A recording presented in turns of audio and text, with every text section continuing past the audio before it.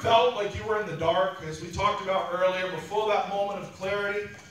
It's confusing, perhaps aggravating, maybe even get a little angry, right? I've had instances on my job where I'm trying to fix a problem, and you spend hours and hours. I've pulled a lot of all-nighters in my life trying to fix servers and fix network issues that impact a wide range of people and services, and you have to get it done really fast. You're under a lot of pressure to fix it, and you have that moment where you just get angry. Man, I've worked on this for X amount of hours. I've done everything that I know to do. I've troubleshot. I've done everything I know to do to fix this, but I simply can't get there from here. And as you work and you work and you work and you get tired and you become frustrated, you get angry because you can't get from the dark to the light. But I can tell you that every single time that I have faced a problem like that on my job, there comes a point on the job where suddenly I go, Eureka! There it is. And many times it's been right in front of me the whole time. Many times the answer was right there. But I was making the problem more complicated than it had to be. I was trying to make it harder than it had to be because the answer was right in front of me, and I had to step back and look at the big picture so I could grab hold of the answer. Amen. So you have that point of frustration and anger and, getting aggravated. If we'll just step back, the answer is usually right in front of us. And Peter finds himself on this Easter morning, he's in the dark. He's frustrated. He's wondering what in the world is going on. If you look with me again to verse 12, as I said, just the bottom half of that verse, it says, when he saw the linen cloths lying by themselves, and he departed, marveling to himself at what had happened. Now the Greek word there translated marveling, it can also be translated wondering or wonder. So it's translated marveling here, but it also could be translated wonder and wondering. And you've got to look at the context to understand which it means. So I want to look at a couple places in Scripture where the same Greek word is used. We first can find it in Luke chapter 2, verse 33.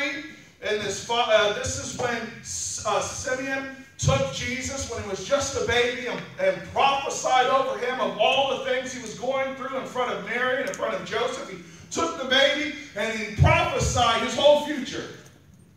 And it says in verse 33 of chapter 2 of Luke, and his father and his mother marveled at what was said about him. You think they understood everything that man said? Not a chance. They had no frame of reference at that point. They didn't understand what he was saying about their child. So they marveled, but they were wondering. They were confused. They knew that what he had said, the words, they understood the words, but they wondered what the meaning was. They didn't know for sure. Then we find in Luke chapter 8, verse 25, when the boat was on the water and it was rocking in the storm and the winds were raging, and Jesus came out and he calmed the storm. And verse 25 says, he said to them, where is your faith? And they said they were afraid, and they marveled, saying to one another, who then is this, that he commands even winds and water, and they obey him? Again, that same Greek word translated marvel. And the question lets us know what that marvel meant, right? The question they say is, who then is this, that he commands even winds and water, and that they obey him? They were amazed, but they were also wondering. They were confused, right? How is this possible?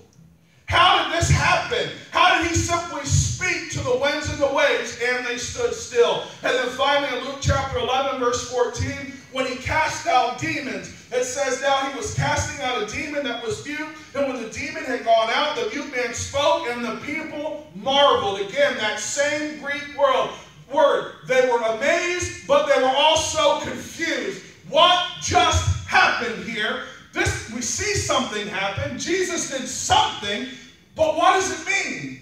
What is happening here? They could not understand what was going on. And then there are many examples in Scripture that it seems when people were experiencing out of the ordinary experiences, that they responded with a deep sense of wondering.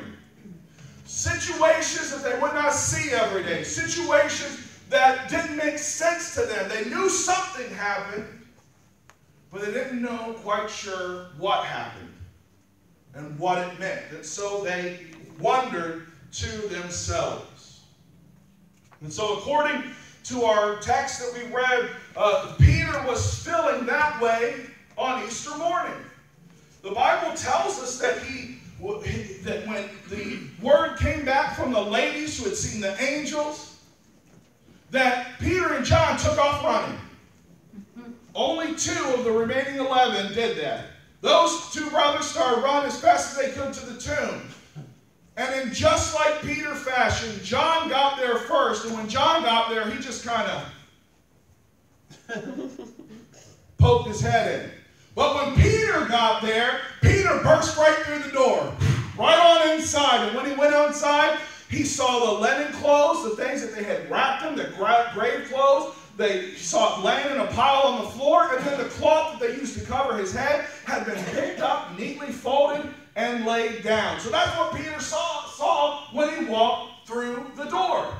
Now, at this time, he's not thinking resurrection. At this time, he's not thinking that God's raised him from the dead. To them, the resurrection wasn't going to happen till the end of this world.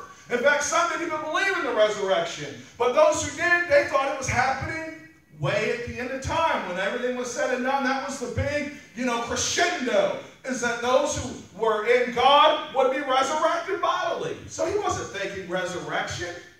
So he looks in and he's like, what is going on here?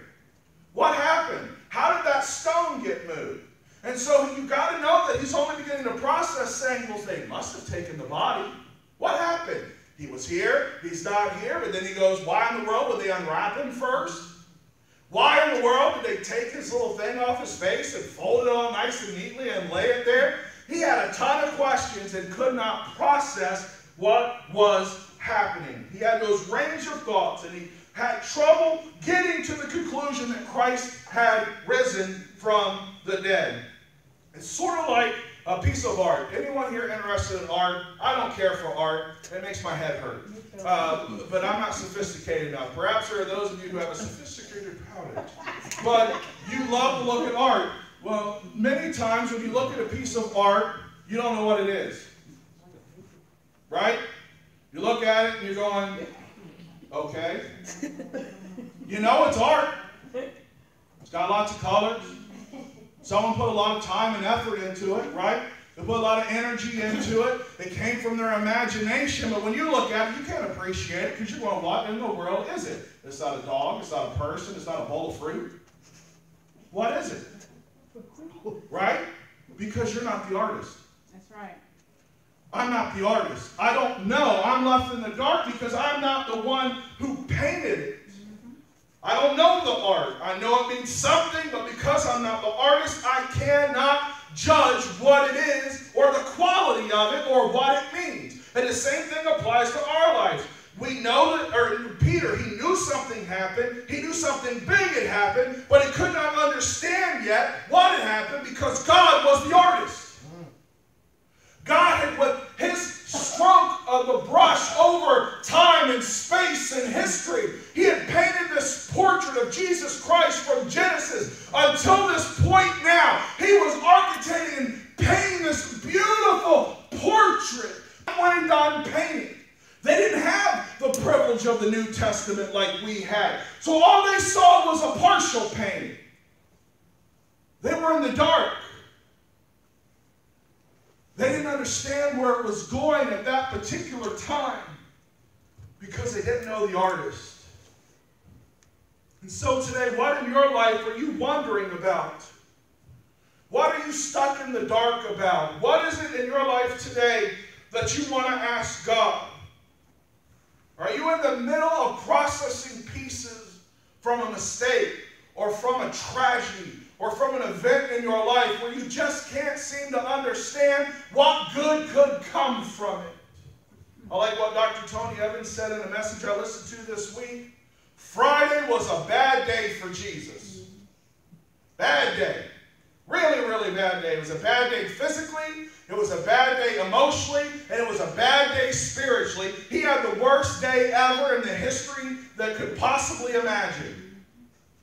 He let his creation beat him, drag him around, and hang him on a cross, and he died. And he didn't know what death was. He was God. Bad day. Any stretch of imagination. Now, most of us don't even have a quarter of that bad a day, and we're giving up. Amen. True. We want to quit. We're wondering, God, why did you let this happen? Why did this happen to me? Why did this happen to me? Why is this going on? Blah, blah, blah, blah, blah. I ask God that all the time. God, why? I can't see how the pieces line up. I can't see how the picture comes together. I can't see what you are doing. It doesn't make sense. I'm wondering what is going on.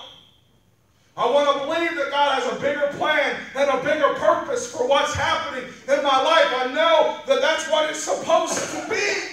Amen.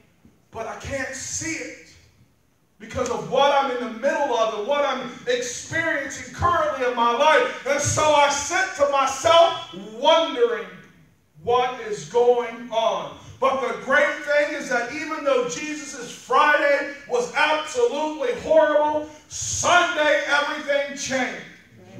In 3 days, everything changed. If we'll just hold on to when in our life when things are going wrong, we need to know on our very worst day, that's not the last word. The last word is when Jesus Christ says it's the last word. And the one who says it's the last word has control over every aspect of my life, every area of your life. He sets high above, way above, all the way over every problem, everything that you and I might think. He has the last word. Amen. Your Friday may be horrible, terrible. Maybe you want to give up, lie down, and die. But Sunday, everything can change. Amen. Thank you for listening to this message. We hope that you enjoyed it and were blessed by it. Each month we have people from all over the world who listen to the messages made available. If you've been blessed by this ministry, would you consider making a donation of any amount to help support us as we continue to reach the lost for Christ? Donations can be made online at www.reviveoc.org or by check at Revive Outreach Church, 411 Chatham Heights Road, Suite 101, Fredericksburg, Virginia 22405. Thank you for your prayers and your continued support. May God richly bless you.